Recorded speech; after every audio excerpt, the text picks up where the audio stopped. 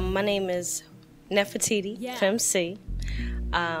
I'm from Baltimore. I grew up in Baltimore, born and raised, so I've pretty much been here all my life. Yeah.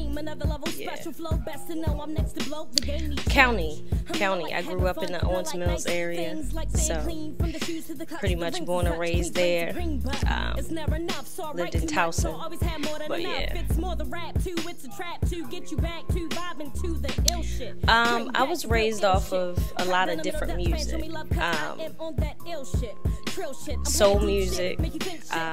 My dad, he played a lot of hip hop, so I listened to underground hip hop, foreign exchange, hieroglyphics, mainstream hip hop, pop, everything. So I kind of grew up with all types of influences.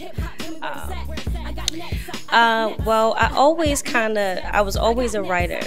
Like I wrote poems, stories, everything since I was a child.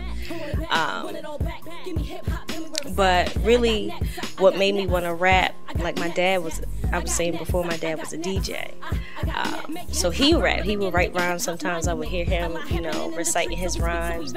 And I just felt like that was something I could do. And so one day I sat down, wrote some rhymes, and kind of never stopped. I went through like a hiatus. Every artist kind of has that moment where they're like, am I dope? Can I do this?